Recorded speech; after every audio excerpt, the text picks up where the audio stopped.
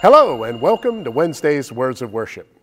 You know, if you listen to Christian radio, you more than likely have heard the life-inspired and emotional song, My Jesus, recorded by Ann Wilson.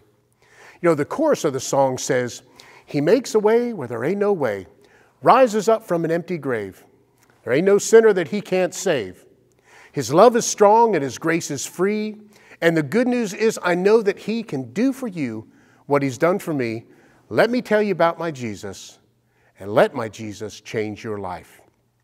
I really love that last phrase, "and let my Jesus change your life."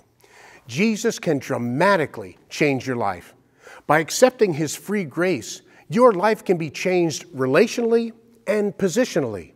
When you accept God's free gift of grace, you are changed relationally, because now you have the opportunity to cultivate a relationship with the creator and the sustainer of the universe.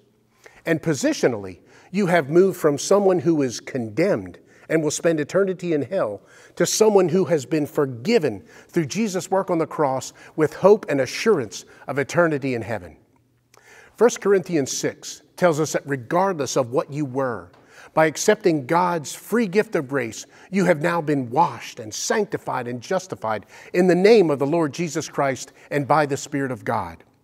2 Corinthians 5 says that anyone who accepts God's grace has become a new person. The old life is gone and the new life has begun. If you've never accepted the free grace of God, today would be the day to begin your new life in Christ. Like the song says, He will do for you what he's done for me.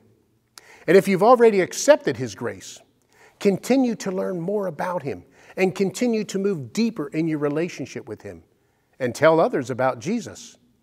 In either case, let my Jesus change your life. Hey, thanks for listening, and I hope to see you again next week.